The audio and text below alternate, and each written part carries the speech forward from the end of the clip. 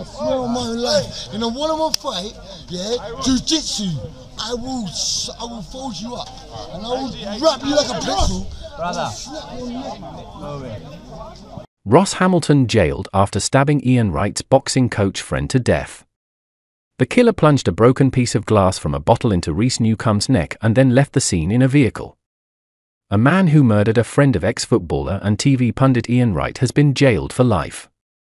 Ross Hamilton, 34, had been spoiling for a fight and armed himself with a broken bottle before he plunged it into the neck of celebrity boxing coach Reece Newcombe, 31, a court was told.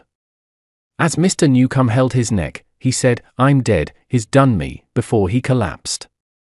Hamilton, from Isleworth, West London, had relished the opportunity for a fight and threatened to jiu-jitsu the out of people in the street earlier, the Old Bailey heard. He was jailed for life with a minimum term of 19 years on Friday. The court heard Mr. Newcombe's partner Alicia Smith, who was in the early stages of pregnancy, had rushed to hospital.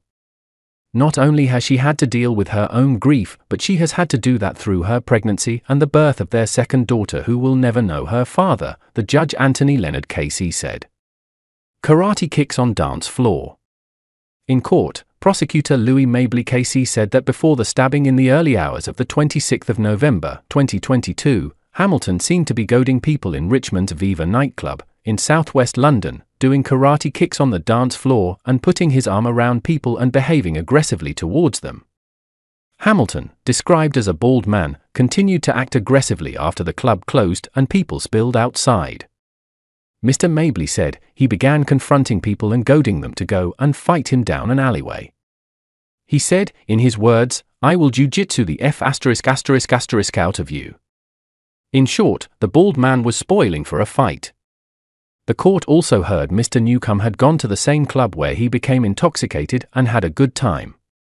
The pair had earlier been watching England play the USA in a World Cup game being screened in a fan zone in Richmond Park, although had not interacted.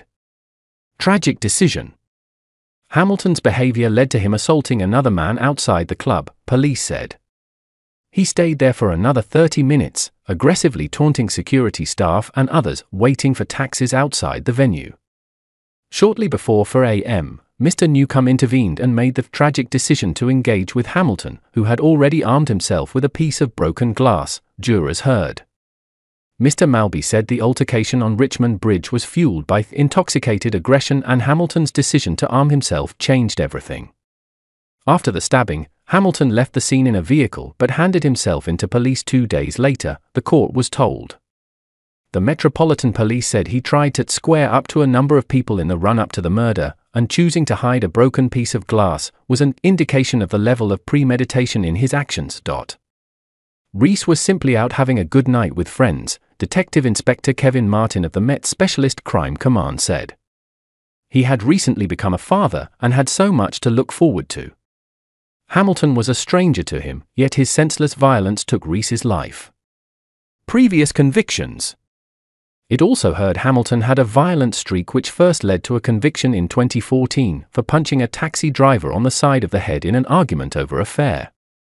He received a caution in 2018 for hitting a girlfriend in the face, causing her to fall to the ground. And 2 years later, he was convicted in Spain of hitting another partner in the shoulder with a bottle, kicking her in the stomach and pushing her to the ground. Hamilton, who is unemployed, had denied murdering Mr. Newcombe, claiming he acted in self-defense. The court was told Hamilton had a difficult and unsettled childhood and had shown remorse in a letter to the judge before he was sentenced.